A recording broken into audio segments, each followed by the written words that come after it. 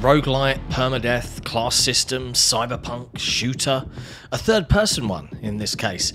Many of the overused tropes and keywords of our days are to be found in ArcRunner, but it's also a vibrant and action-packed title that seemed worthy of our attention. Welcome to the XboxEra review for ArcRunner. After the most generic of premises of a rogue AI wreaking havoc and us being the only folks who can stop this madness, it's not long before we're thrown into a cyberpunk city where we can walk through the first corridor-esque neon-lit streets with a handy tutorial to get the basics of ArcRunner. And those are certainly sound, a competently made third-person shooter module with dashes, various abilities, and a weapon with unlimited ammo, though one where the magazine has to be reloaded from time to time.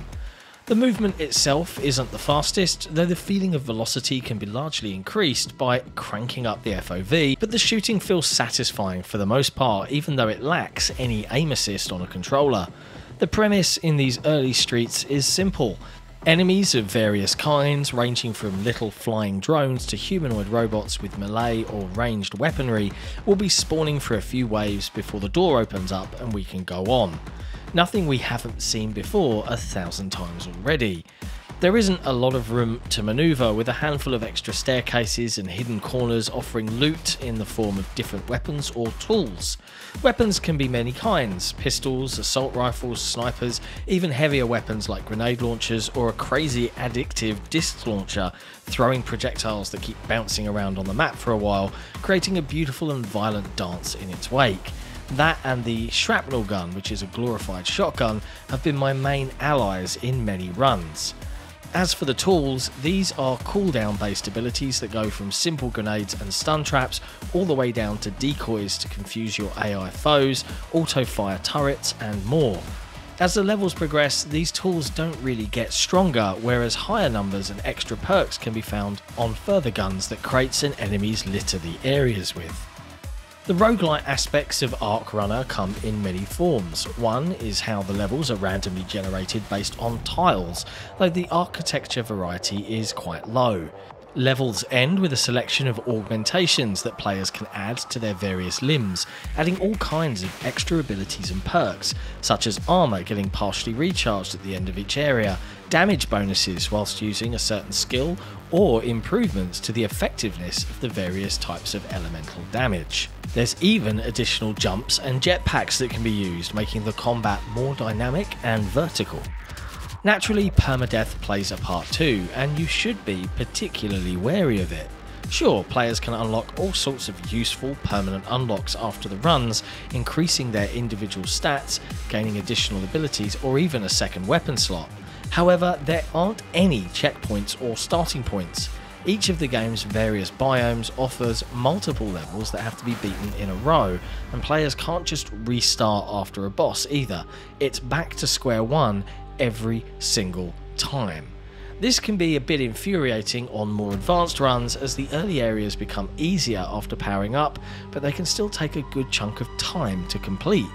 At least our most used weapons, after a certain amount of kills, become permanently selectable in the armory, allowing us to begin each run with our favourite tools of destruction. It is this grind and repetition that is ultimately the game's biggest flaw in my eyes. The combat is fun enough, though not as exhilarating as something like Arcadegeddon, though the generally tight level designs and relatively low player speed don't quite allow for higher octane manoeuvring. Instead, it often boils down to running around in circles or using a few key elements of scenery to hide behind and abuse the wonky enemy AI. Though watch out for what you use cover for, as various elements can be destroyed and go with a large bang that damages everybody, you included, when it does.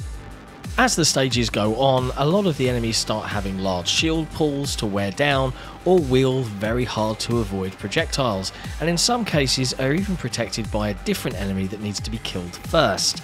The sheer number of foes in some arenas makes these repetitive combat encounters go long in the tooth.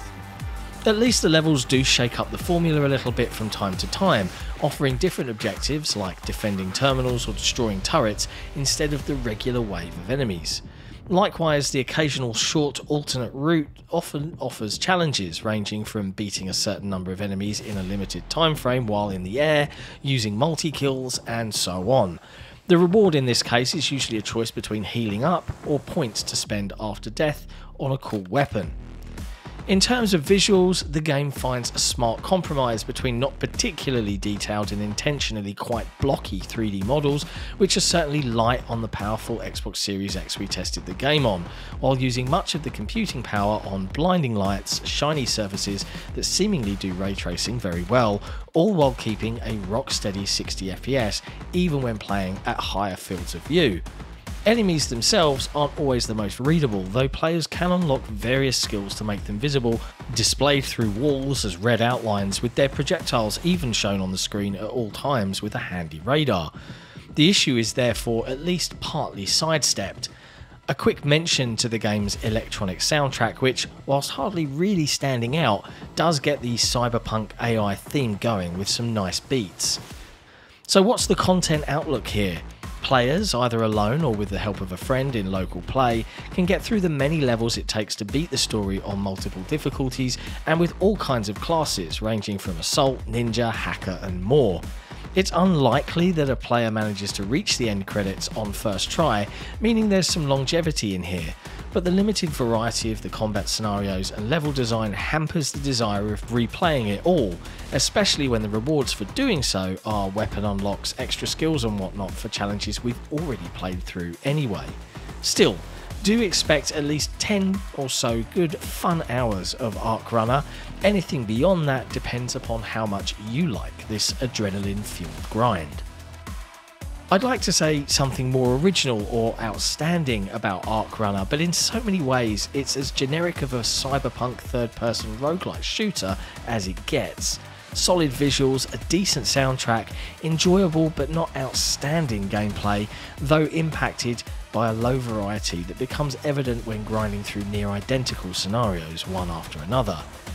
And yet, I had a great time with this game, with tight difficulty and risk versus reward gameplay, making it an enjoyable way to pass a couple of evenings in this relatively unexciting April of new releases.